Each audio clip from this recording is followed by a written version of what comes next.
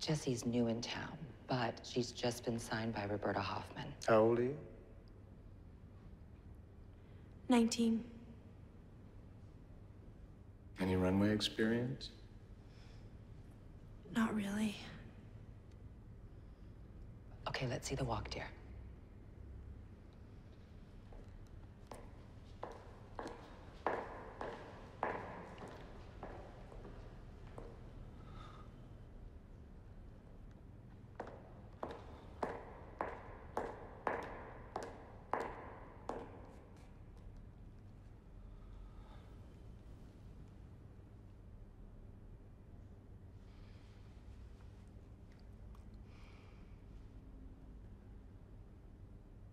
I've had some conversations with Nicholas, but he kind of won't help you.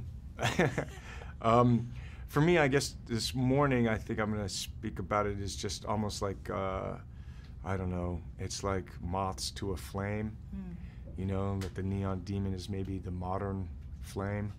Yeah. You know, this idea of this pulp and pop idea of it. You know, neon has always been part of that kind of pop culture. It was kind of, you know, larger than life. You know, it was Vegas. It's the Strip. It's a technology. It's artificial, but it's natural. You know, and I think it's something that draws you to it. I thought you did great. Don't do that. Pretend that you don't know. People see you. They notice. Do you know how lucky you are? I'm a ghost. What is the demon, you know? And oftentimes, story-wise, that's the seductor, right? Or it's the evil part, or the dark side, or and I think that there's something being explored in that in the picture. True beauty is the highest currency we have. No, without it, she would be nothing. I think you're wrong. Excuse me? I said I think you're wrong. Well, so are you gonna tell me that it's what's inside that counts? Yeah, that's exactly what I think. Well, I think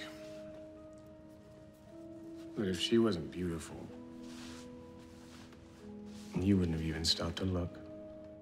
I love Refn's movies. You know, I've loved them, you know, since I've seen them. You know, when I first was introduced, I guess maybe the first one was Pusher.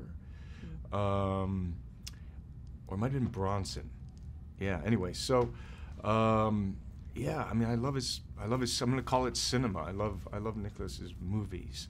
I love his characters. I like his, you know, how thought-provoking he is, how challenging, how he can entertain, or how he decides to do that. And his characters, I always find his characters kind of heroic and really, and they lose, but they try to win. But, you know, and he deals with a lot of what's on the inside and outside, you know, how the person is perceived from a culture around them, and how they're trying to move in that, survive in it, or succeed in it. And I think the Neon Demon definitely falls into that. Am I staring? A little. Sorry. Just have such beautiful skin. He allows a lot, you know, of the frame. He gives you cues, and you can kind of follow the characters, but he also leaves a lot of space oftentimes, especially in this picture, where you're just left looking at people, you know, and he's using juxtapositions of editing and images and sound, and yeah, he really allows the viewer in this picture to participate in a way and to think about what they're seeing and feel.